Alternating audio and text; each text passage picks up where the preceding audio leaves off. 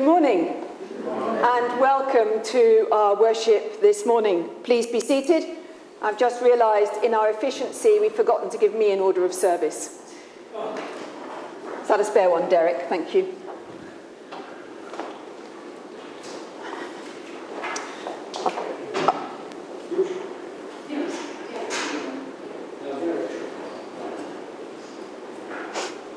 Welcome to our worship this morning, whether you're gathering with us here or whether you're joining us online simultaneously in my wildest dreams or later on, which is far more likely. We are struggling to get it to go live at the moment. Are we live? You don't know. It says it is. That's the problem. It tells us it's live, and then you get home and you look at it and you discover it wasn't.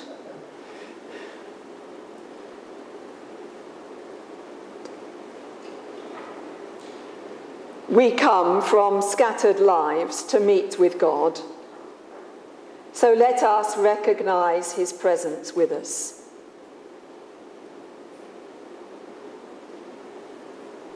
As God's people, we have gathered. Let us worship him together. We have come together in the name of Christ to offer our praise and thanksgiving, to hear and receive God's holy word, to pray for the needs of the world, and to seek the forgiveness of our sins, that by the power of the Holy Spirit we may give ourselves to the service of God. And we will have our opening piece of music, which is Hail the Day That Sees Him Rise, because Thursday was, of course, Ascension Day. Yep. Sorry, the head that once was crowned with thorns.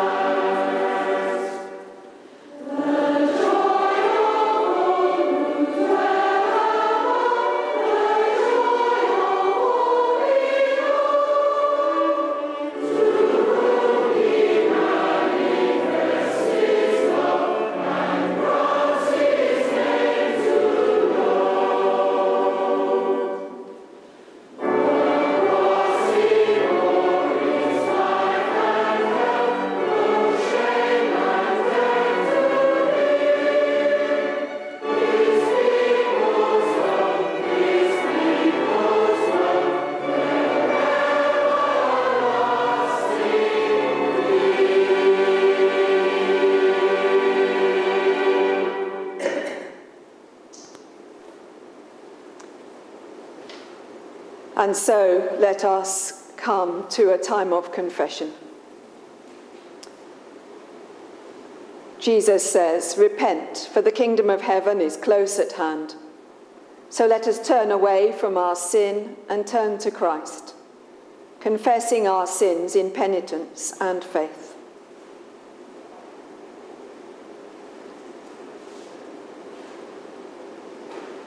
We pray together. Lord God, we have sinned against you. We have done evil in your sight. We are sorry and repent. Have mercy on us according to your love. Wash away our wrongdoing and cleanse us from our sin. Renew a right spirit within us and restore to us the joy of your salvation. Through Jesus Christ our Lord. Amen. May the Father of all mercies cleanse you from your sins and restore you in his image, to the praise and glory of his name, through Jesus Christ our Lord. Amen. And for our psalm today, we will use Psalm 95 on the sheets. Will you please stand as we read this? And we'll read it alternately. So I'll read the plain type if you read the bold. O come, let us sing to the Lord. Let us heartily rejoice in the rock of our salvation. Let us come into his presence with thanksgiving and be glad in him with psalms. For the Lord is a great God and a great King above all gods. In his hand are the depths of the earth, and the heights of the mountains are his also. The sea is his, and he made it, and his hands have moulded the dry land. Come, let us worship and bow down, and kneel before the Lord our Maker. For he is our God. We are the people of his pasture and the sheep of his hand. Glory to the Father, and to the Son, and to the Holy Spirit, as it was in the beginning, is now, and shall be forever. Amen. Please be seated for our first reading from the book of Acts, which Jane is coming to read for us.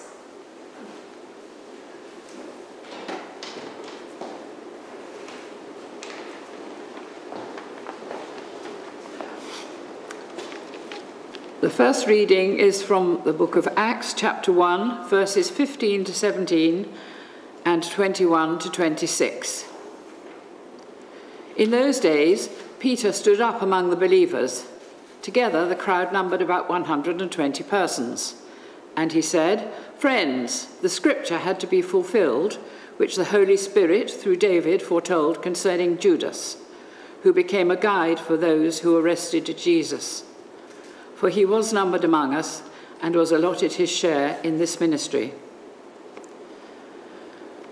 One of the men who have accompanied us during the time that the Lord Jesus went in and out among us, beginning from the baptism of John until the day when he was taken up from us, one of these must become a witness with us to his resurrection.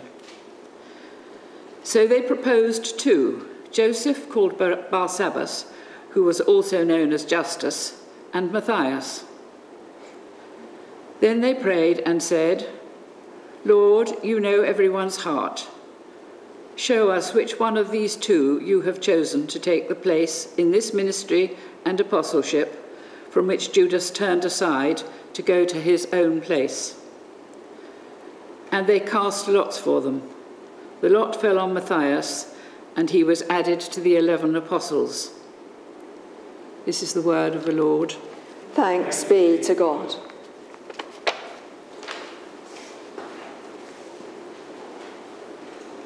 And we have our second reading, which I think Judith is reading for us.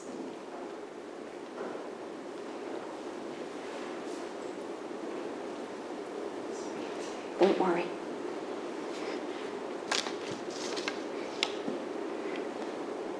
The Gospel is taken from the Gospel of St. John, chapter 17, verses 6 to 19.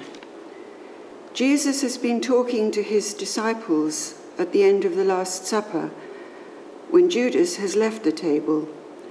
He then speaks to the Father to commend his disciples to him. "I have made your name known to those whom you gave me from the world. They were yours, and you gave them to me, and they have kept your word.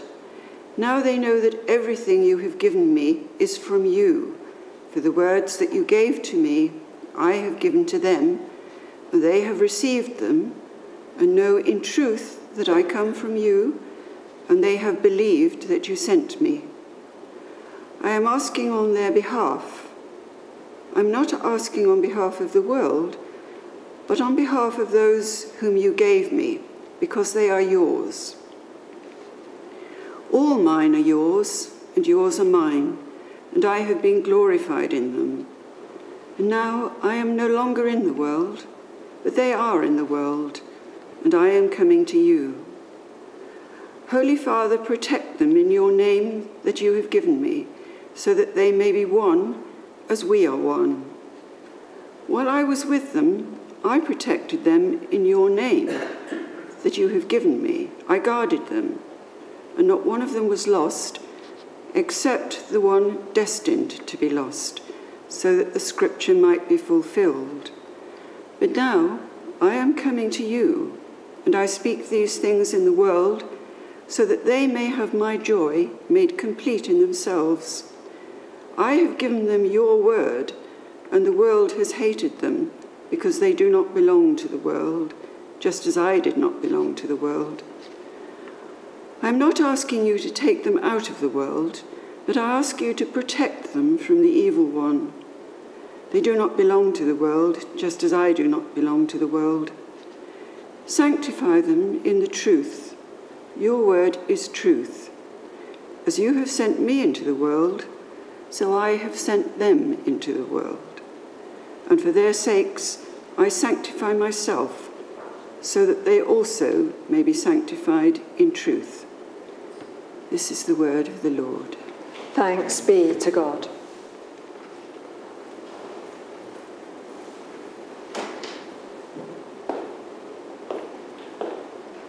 Let's pray. Lord, thank you that you want us to know more about your love for us and more about what it means to be a follower of Jesus. Help us to think about that together now. In his name, amen.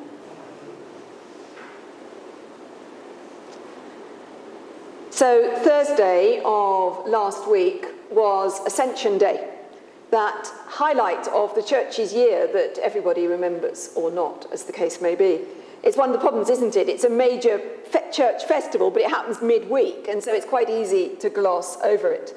But Ascension Day marks the end of Christ's earthly ministry, the ministry that began with his birth, his life, his death, his resurrection, and it is followed by 10 days of waiting for power from on high, to use words from the beginning of the Acts of the Apostles.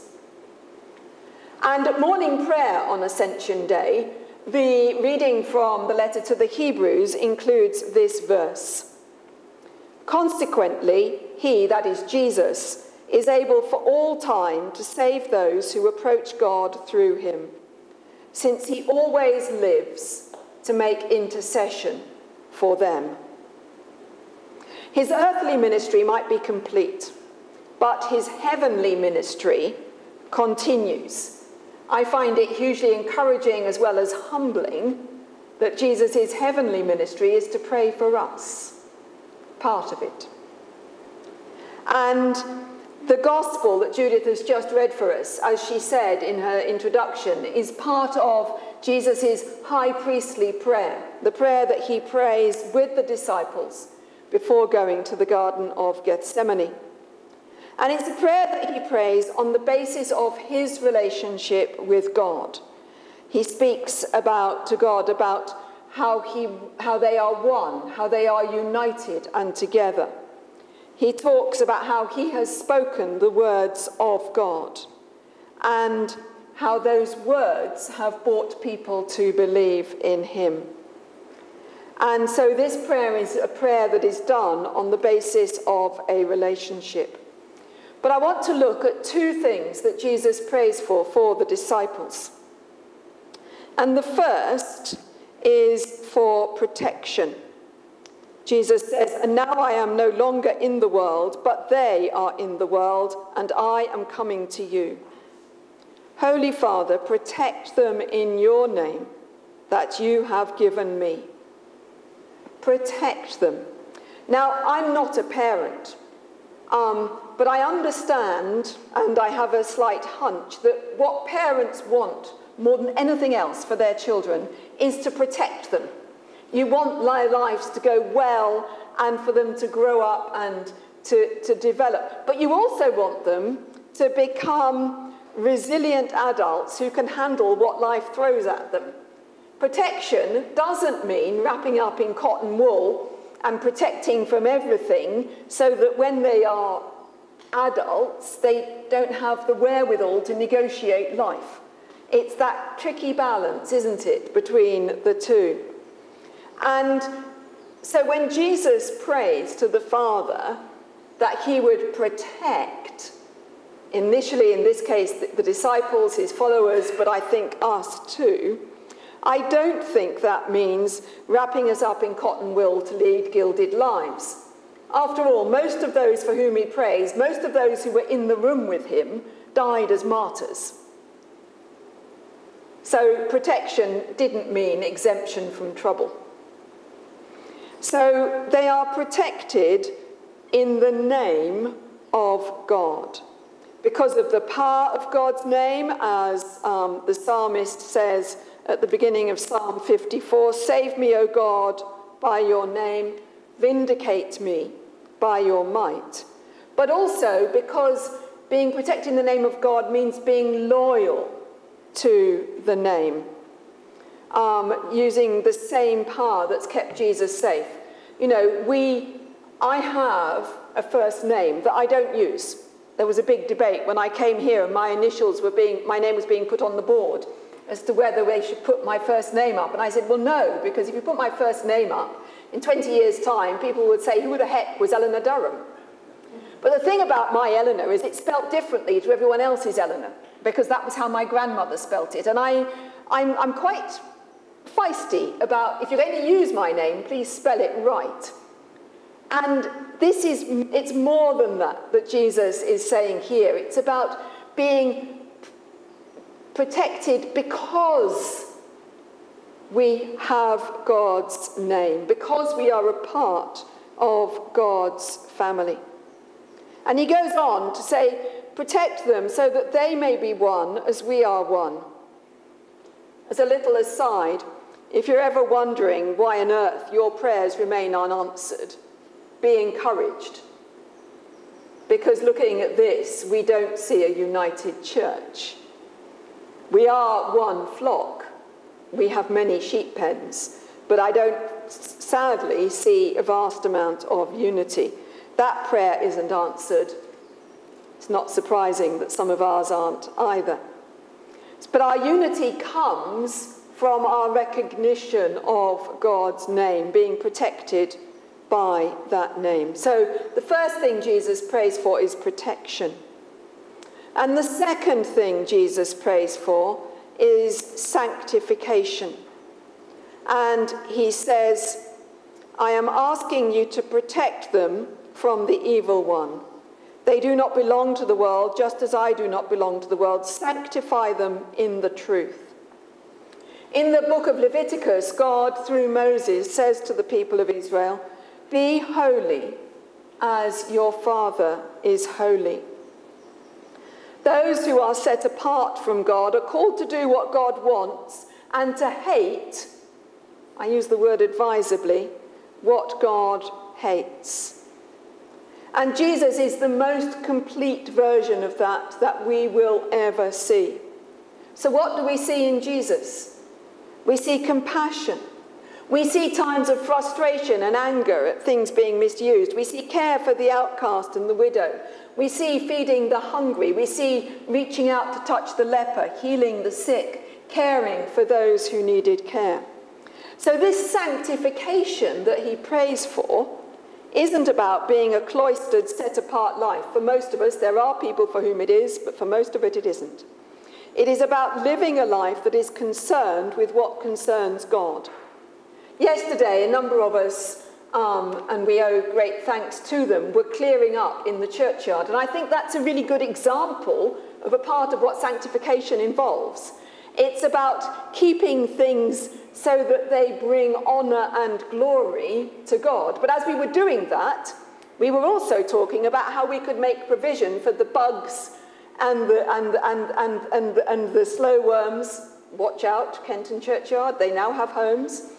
And other creepy crawlies across the churchyard. Sanctification is about using what we have in a way that brings glory to God. It means living in God's truth, guided by the Holy Spirit into all truth. And that means learning God's thoughts and character, being prepared to follow him at all times and in all places. And Jesus goes on to say, as you have sent me, so I have sent them. So sanctification is to be sent. It's not to be set apart from, for most of us, but to be sent into the world to tell God's good news in Jesus. And again, note that the sending of Jesus included suffering, hunger, thirst, difficulty, and ultimately death. Our following and our sanctification may include some of the same. So that's what Jesus prays. He prays for protection and he prays for sanctification. What does that mean for us? Maybe we need to ask ourselves, where do we seek and need God's protection? When I lived and worked in Tanzania, I then, as now, looked slightly younger than my years, even more so then. And I was single, and I would go round when I came back to the UK and visit churches, and they would say to me, "You are so brave to go to Tanzania. You know, you're going so far away." And I said, no, you're brave to stay behind. I was expected to be a Christian. It was obvious that I was a Christian. I was an Mzungu, a foreigner, living amongst the Tanzanian people. I stood out in a crowd quite easily. And I was expected to behave in a certain way, to do certain things. And I wasn't really challenged about how I responded to the challenges of the modern world, because we didn't have any in those days. It was much harder to live here. Ted's nodding his head. Do you agree with me, Ted? Sorry? Been there, done that, yeah. So needing God's protection isn't just about, it's about all of our lives. It's about, and it also asks us, how are we called to pray for believers who are also in need of that protection? Because of challenges from without, believers in North Korea, Afghanistan, the Yemen, Pakistan, for example, Indonesia, or within, the challenges that most of us face day by day about how we follow and obey. And also, I think this passage calls us to ask, how are we being called to live in holiness? What is God challenging us to do, to be, or to change today? Jesus prays for us to be protected and sanctified. Who, I wonder, are we called to pray for in the same way? Let's bring our thoughts before God in a moment of silence.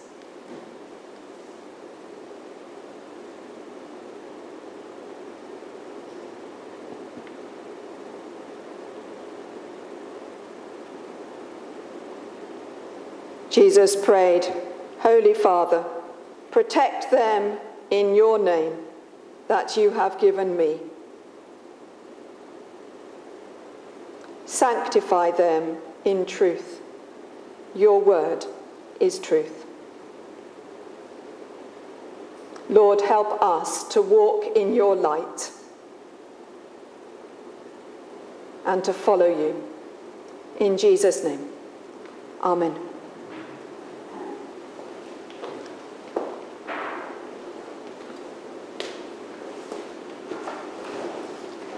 Let's stand and affirm our faith together in the words of the Creed on the back of the Orders of Service.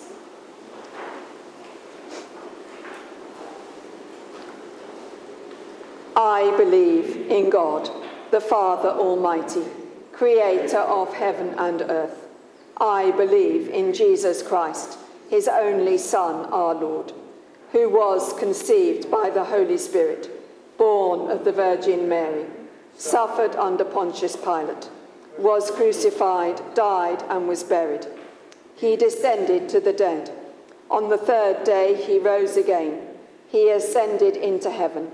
He is seated at the right hand of the Father, and he will come to judge the living and the dead. I believe in the Holy Catholic Church, the communion of saints, the forgiveness of sins, the resurrection of the body, and the life everlasting. Amen. Please be seated. Sandra, hang on a second. I'm going to do something first. Please be seated. If you look on the communion table, hopefully you can see a stack of marriage registers.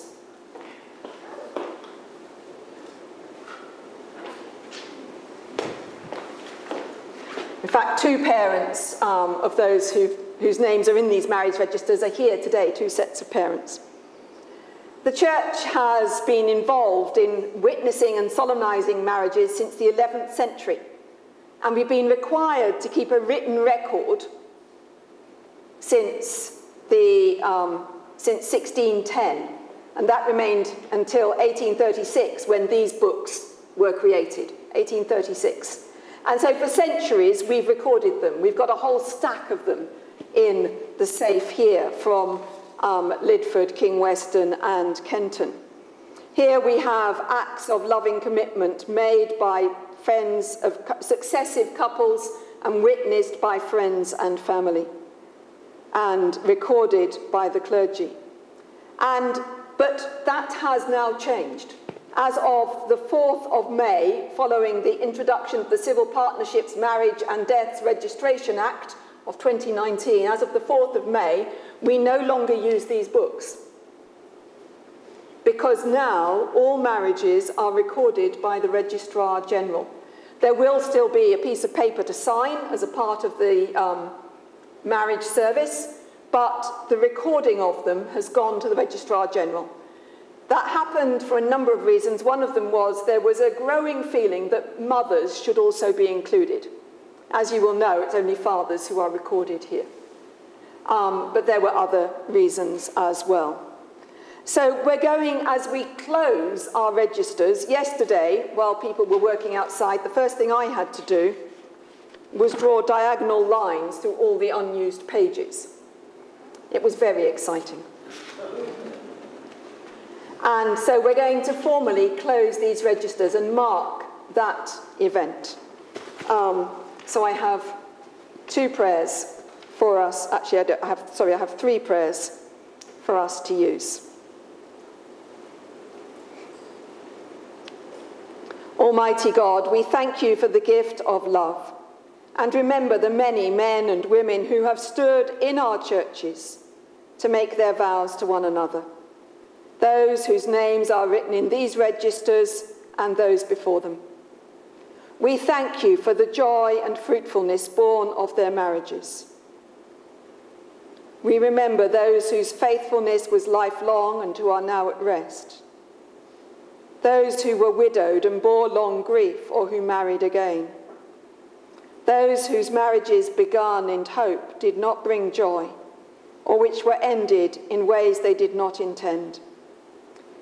We remember, too, those fathers whose names are recorded here, and the mothers whose names are not, the friends and relations who bore witness to the marriage weddings, and the clergy who solemnized them. Give us grace to remember all that is past with thanksgiving, with love, committing to your care and healing sorrows that which cannot now be changed in this world, but which will find peace through the grace of your Son, our Saviour, Jesus Christ. Amen. God of order and peace, we thank you for the means by which the turnings of our lives are faithfully recorded, and for those who kept the records with diligence, for the means they offer for truth-telling and justice, for the record of memory of generations past. As we commit these records to the archives, help us to leave the past in your care and renew our trust in your changeless mercy that brings us life and wholeness. In Jesus Christ our Lord. Amen. And loving God, we pray for those who will come into our churches to declare their love in time to come. For those planning weddings here in coming years. For those whose love is yet unkindled, and the generations still stored up in your bounty, that they may live and love in the freedom of your creation. May this place be to them a sign that their earthly love is a sign of your eternal love that raised Jesus Christ from the dead and that holds us in life until we come to the kingdom prepared for us in him. Amen. And Sandra is going to lead us in our intercessions.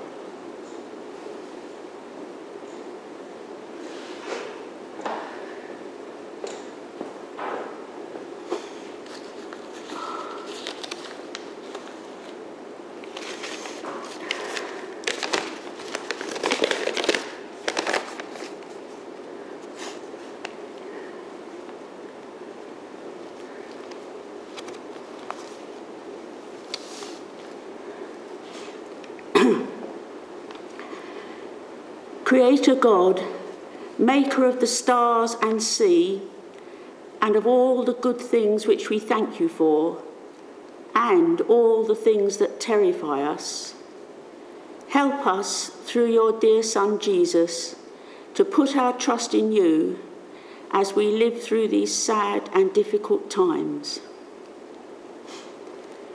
We pray for the world, our precious and unique blue planet, so tiny and fragile in the infinity of space.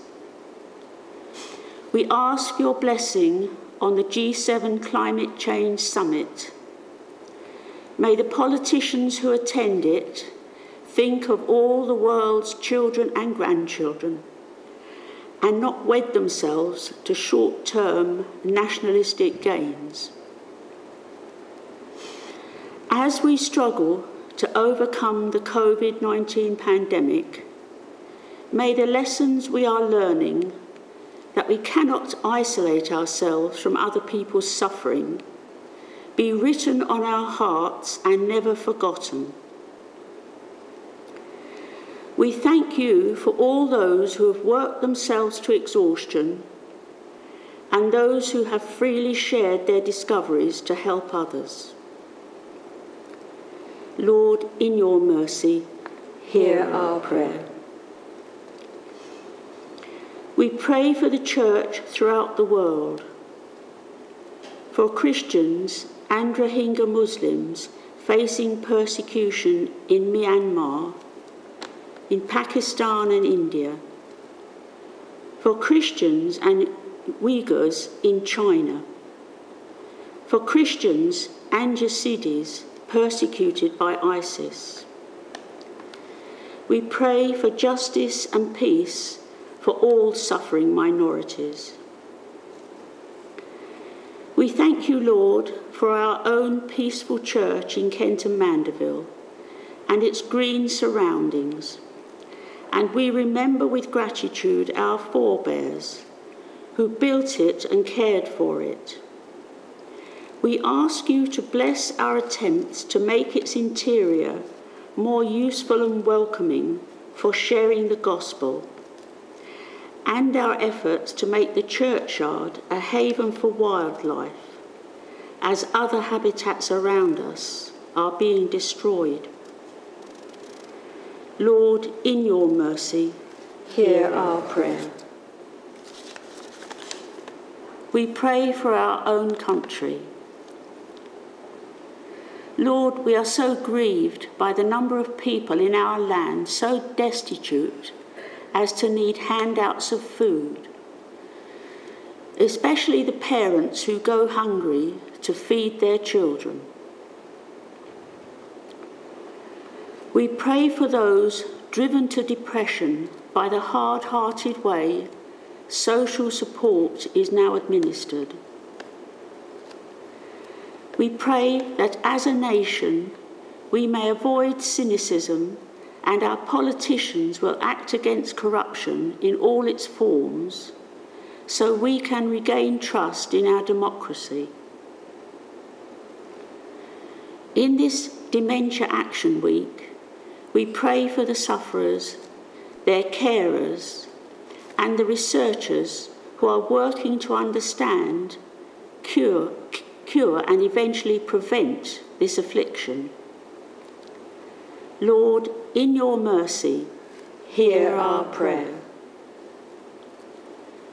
We pray for ourselves.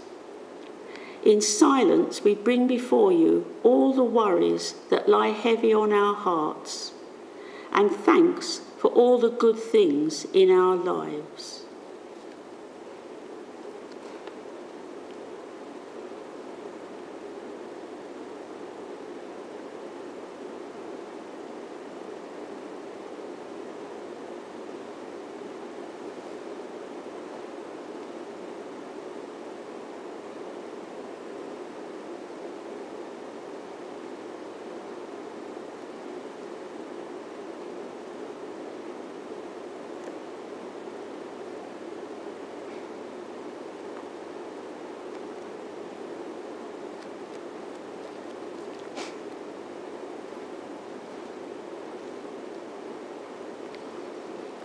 Lord, in your mercy, accept these prayers for the sake of your Son, our Saviour, Jesus Christ.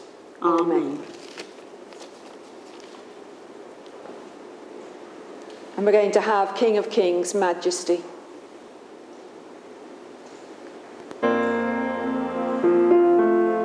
King of Kings, Majesty, God of heaven, living in me, gentle Saviour, closest friend,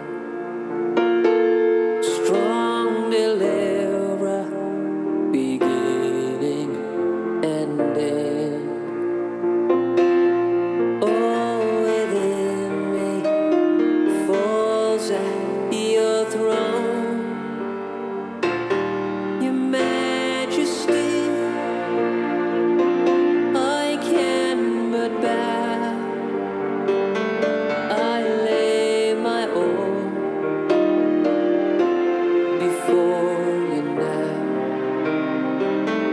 in royal robes that I don't deserve. I live to serve your majesty.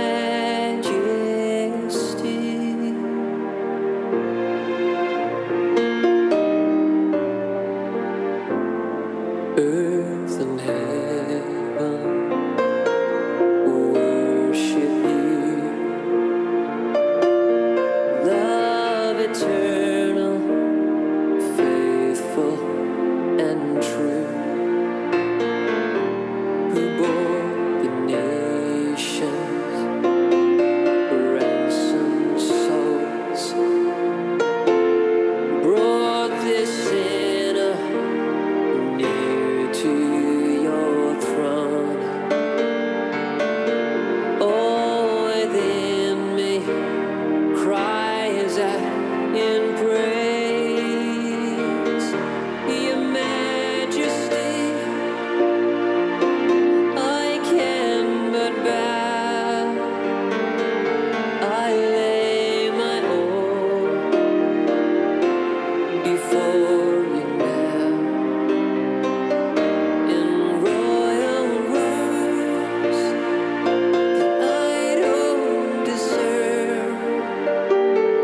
I live to serve your majesty. Ooh.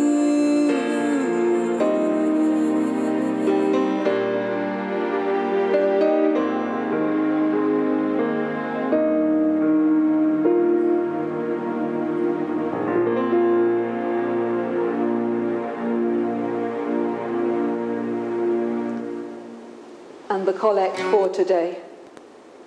Risen, ascended Lord, as we rejoice at your triumph, fill your church on earth with power and compassion, that all who are estranged by sin may find forgiveness and know your peace, to the glory of God the Father.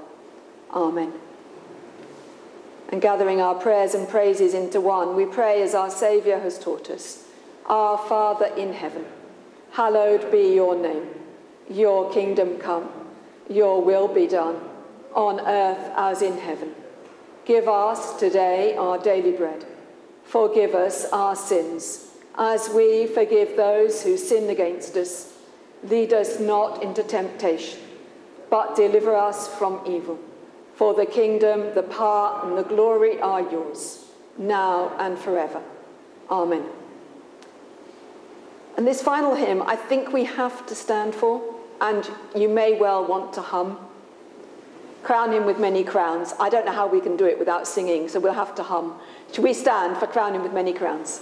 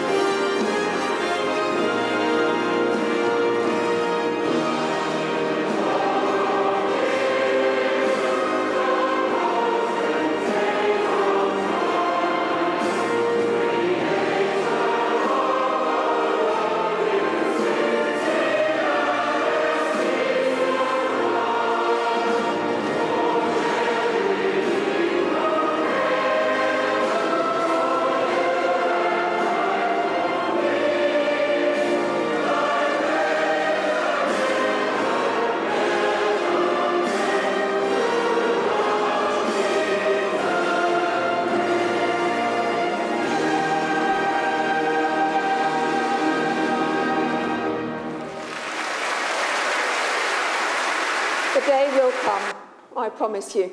I just don't know when. Thank you for coming. For those on Kenton Electoral Roll who have access to Zoom, the annual meeting is following at 12, and hopefully you received an email with details of that or some other means. And Claire has some paper copies. If you're not able to come and you didn't get the email, but you would like a paper copy of the annual report, Claire has them with her. So please do speak to Claire. Next Sunday, we are in King Weston outside. This is a statement of faith for Pentecost with Holy Communion.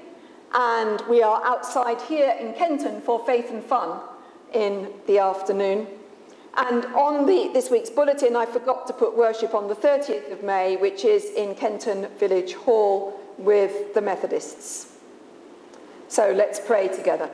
The grace of our Lord Jesus Christ and the love of God and the fellowship of the Holy Spirit be with us all evermore. Amen. Go in peace to love and serve the Lord. In the name of Christ. Amen.